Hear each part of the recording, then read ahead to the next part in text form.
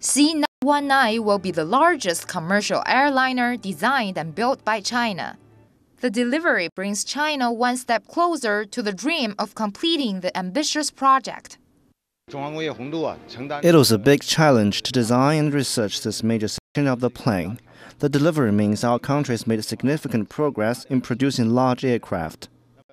The project to build the commercial airliner began in 2006. China intends to use COMAC C919 to compete with the Airbus A320 and the Boeing 737.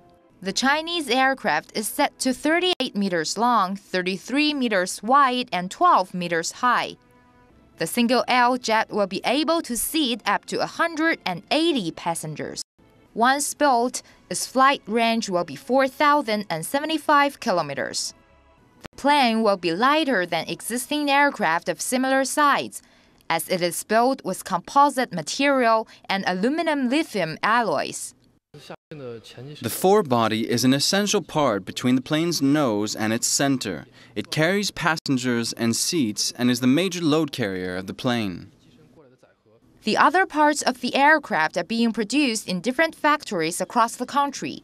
They are scheduled to be pieced together in the latter half of this year, when the test flights are also set to start. By the end of 2013, around 400 orders for C919 were received from home and abroad.